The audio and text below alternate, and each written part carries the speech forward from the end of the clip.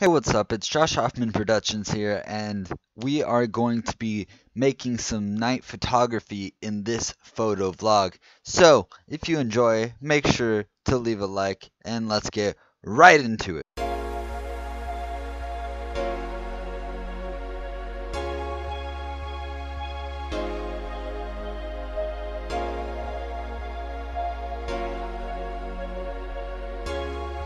Coming in with that spicy voiceover. So we are obviously trying to get some light trails here, or I'm trying to get some light trails here. I'm in the middle of this corridor here, and it's very hard to actually get light trails in the way I'm trying to get it. And we were on this what is it called?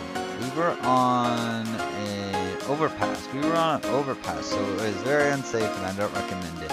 I had my camera on my tripod, but it was still very hard to keep it steady, and I had to watch for the cars to make sure I don't get hit, and make sure, even though I was on a little bit of a sidewalk area. So these were very hard shots to get. I really tried, and as you can see that bright light on the left, that is a semi-truck and a police car, and it made it very hard to get a shot. They eventually leave, you can see later in this clip, as I can show you right now. But that being said, it did make it so while I was trying to get that shot, because we had no idea to make it harder to take that shot, because we had no idea when they were going to leave. Luckily, they eventually left, the police officer and the semi-truck. I did get some good light trails, but personally, I didn't get any great light trail videos. I think this is a learning experience. This is probably not the best overpass for light trails, so if I were to do light trails again, I would go into Portland and go on the side and kind of have cars going by me and do a light trail, or be on top of be on a bridge or something and do light trails that way.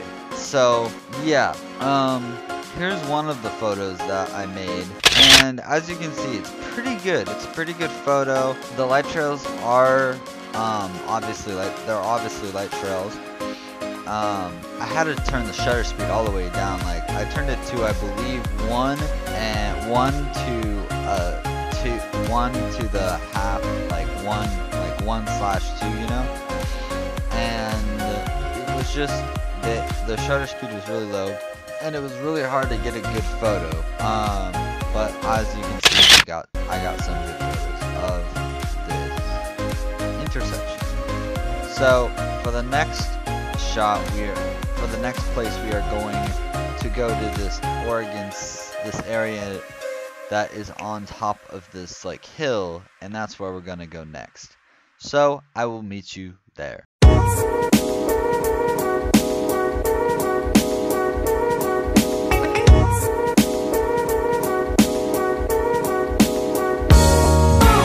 Fire trucks over here. There's an ambulance and 2 cop cars. Went to Dollar Tree to get my brother a drink, and I drank, and we also got me some stuff. I got some stuff, and yeah, so now we're gonna actually go to the spot that we're talking about for a cityscape. And I'm not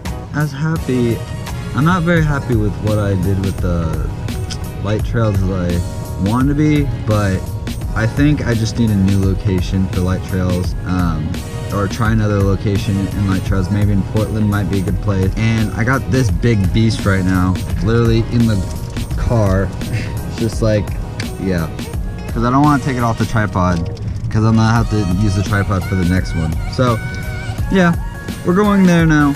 Hopefully I get a good shot out there. Get a good shot there, because it's a really cool lookout over Oregon City, some of Portland, and Gladstone, and maybe some other place, but those are the 3 main places.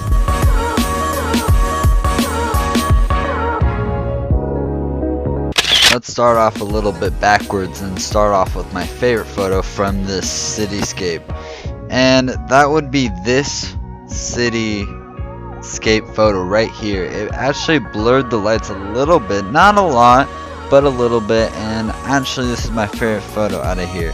Now, it was hard to do night photography on both of these shots because as you can see right here, here's another shot that is actually, I think, pretty good. Here's another one, another one. Some of these I actually like they're not great, they're not bad, but they're, you know, like they're a 5 out of 10. Nothing spectacular, nothing horrible though. But what I've noticed with this not challenge, but with this video is that 1, I need to do more night photography, and 2, I learned a lot in this video. I learned that I need more I need to record more footage. I also learned that I gotta figure out my lighting. And shutter speed and aperture for especially night photography. Because at daytime photography, I'm pretty good at using my aperture and shutter speed. But when it comes to nighttime photography, it seems to not be that good. So that is something I'm going to have to work on for the next vlog, or the next couple photo vlogs. So, if you enjoyed this video, make sure to leave a like, subscribe if you are new, and don't forget to stay creative. Peace out, bye!